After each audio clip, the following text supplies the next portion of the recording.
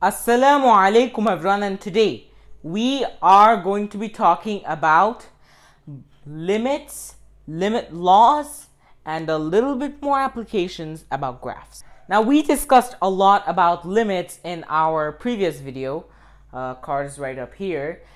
It discusses a lot about limits and functions and how it helps to talk about things which we could not talk about in regular notation. Now, did you know there are limits that can exist without the function actually existing, or that point at least existing? Take a look at this limit. The limit as x approaches 2 of x squared minus 4 over x squared minus 2 is equals to what?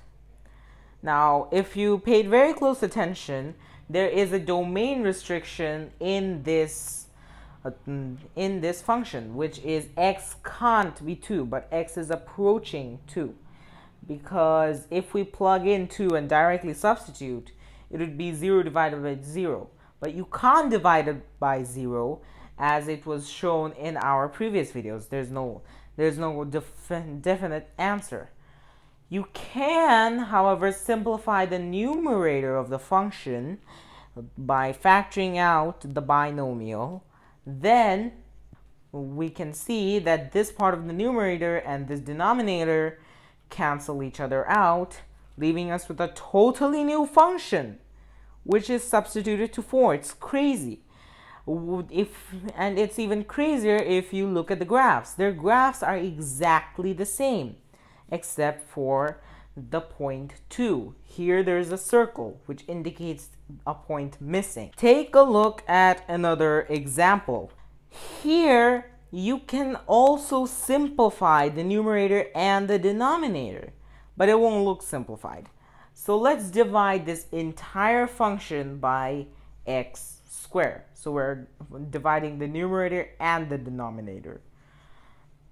Here is our answer. This does not look even remotely simple, but for our limit, it is absolutely simple. Think of these individual terms separately as the limit. If the limit as x approaches infinity, these all will approach 0. So really, all this is saying us is that the limit as x approaches infinity is equals to 1/2. Now, if you take a look at this graph has two vertical asymptotes and one horizontal asymptote, and here would be the function as x approaches infinity. You can also see that this is similar if x approaches negative infinity. But do you always have to graph your limits to solve them? Well, not exactly. There are a set of limit laws that can help us manipulate the limit, like I mentioned before, to get the answer without any graphing necessary. However, graphing is still important to get a clear picture. The first two limit laws is regarding sums and differences. So here we have limit as x approaches a of two functions adding with each other is equals to the limits of those individual functions. The second one is exactly the same, but for a minus sign. And this is pretty much similar when we get to products and differences.